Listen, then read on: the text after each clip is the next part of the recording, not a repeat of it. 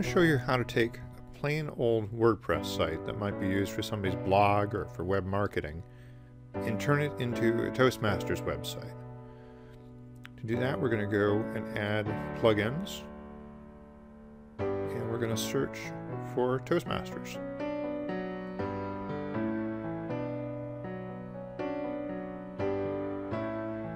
We find this plugin called RSVP Maker for Toastmasters, which we're going to install.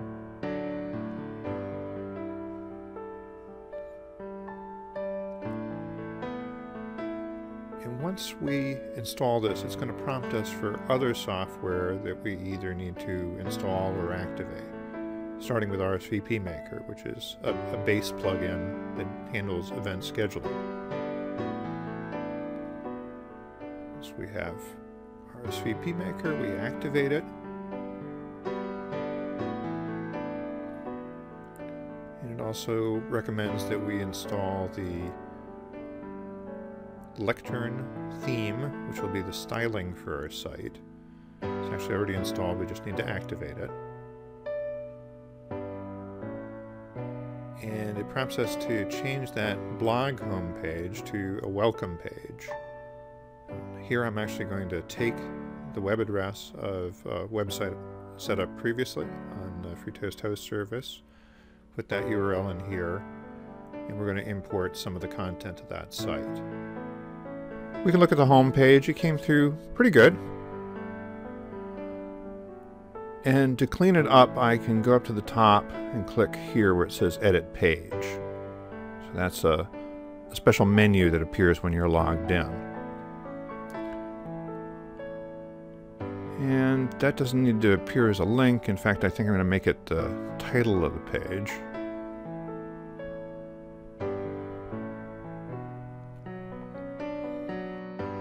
And I'll scroll down. What else do I see?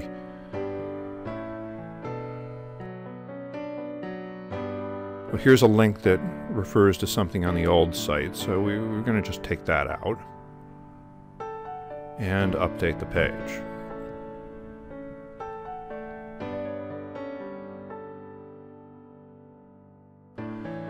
Now to start with, this is just set up as a boilerplate agenda. Includes 3 speakers, no particular schedule, so we're going to set it to every Friday at 7 a.m. So this is Morning Club. And as we scroll down, we see these blocks of content. They represent either notes that will appear on the agenda, or some of them are roles that we can fill in our meetings. And we can either have them represented as one role to sign up for or a multiple. So I'm going to add an extra note. You can use these notes for sort of stage directions of things about how you organize your meetings. So we're going to add a note saying take a 5-minute break at this point in the meeting.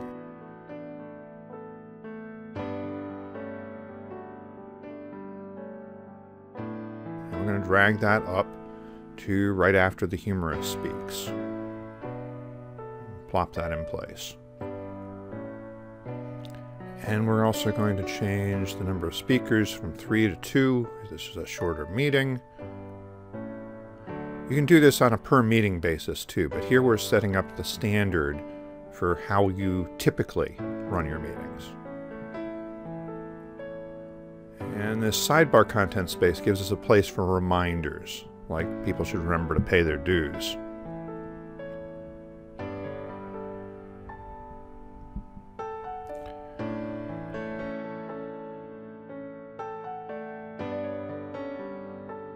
When we save that, we're prompted to create the individual meetings.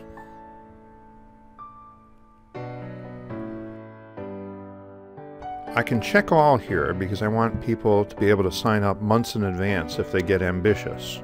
Only I see that a couple of our regular meetings would fall on Christmas and New Year's Day, so I'll remove those from the list. Scroll down and click Add from Template, and all the dates I selected get added. Another couple of prompts have appeared about the next steps in the process. First, I'm going to look at one of the events I just created, just to see how far we are right now. So I can see I've got the form here.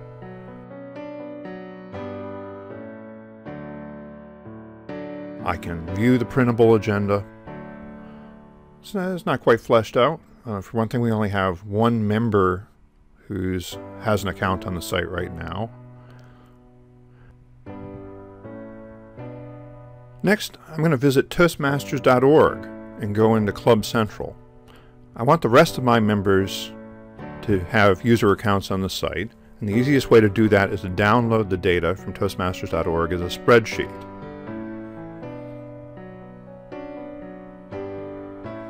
So I go to Club Central, go to the roster, and there are these export options. Either CSV or Excel will work.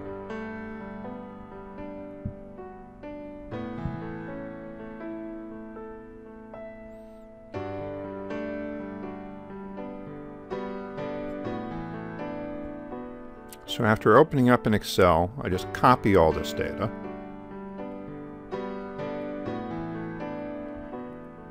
Back in the administrator's dashboard of my website, I'll follow the prompt to add members. Now this form allows us to add them one at a time, but I want to go down here to this batch import section.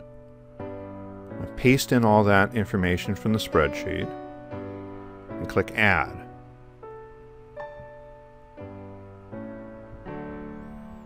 This gives us all our members imported, and they're all going to get an email notification with their password. Now I can go over to Toastmasters settings and choose my officers so that they'll be reflected in the site. And officers get some additional administrative privileges on the site. This also will generate that list of officers that appears on the agenda and a list of officers that appears at the top of the membership directory. I set the time zone, decide to make the site public because I'm ready to go.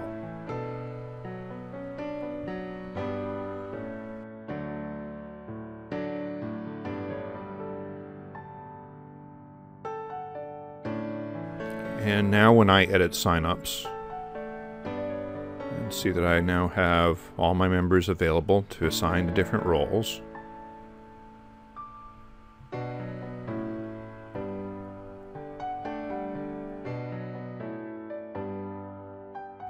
And we can save that.